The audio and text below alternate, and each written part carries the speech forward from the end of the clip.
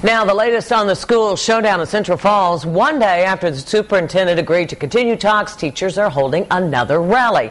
Right now, the jobs of every teacher at the high school are still on the chopping block. Superintendent handed out the pink slips after a recent study showed the school is underperforming.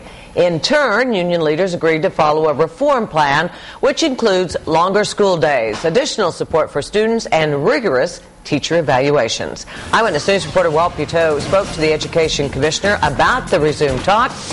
He joins us now live in West Warwick with the latest developments.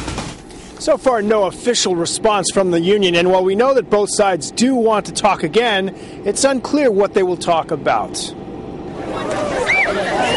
About 100 sign holders stood together for their colleagues in Central Falls, knowing that issues there could someday hit here. But this rally and an unfair labor practice filing is not a sign of division, if you ask the union president. Oh, I don't think so at all. I mean, in the end, we're all professionals, and we do what we need to do, and we can always meet and discuss these issues.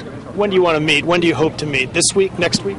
I can't give out that timeline. Union concessions about longer school hours and tougher teacher evaluations were attractive enough for the superintendent to invite the union back to the table. The commissioner, all for it. That bar is still set very high, and our expectations are not going to change for what we need to see done differently. The two sides are theoretically closer, but they differ on what will be talked about first: turnaround model changes or contract issues. Let's get to the table. Let's really put the meat onto these bones here that we have. It includes everything. It's the details.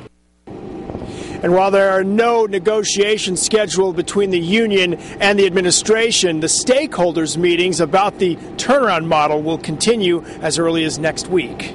Live with the Mobile Newsroom in West Warwick, Walt Buteau, Eyewitness News.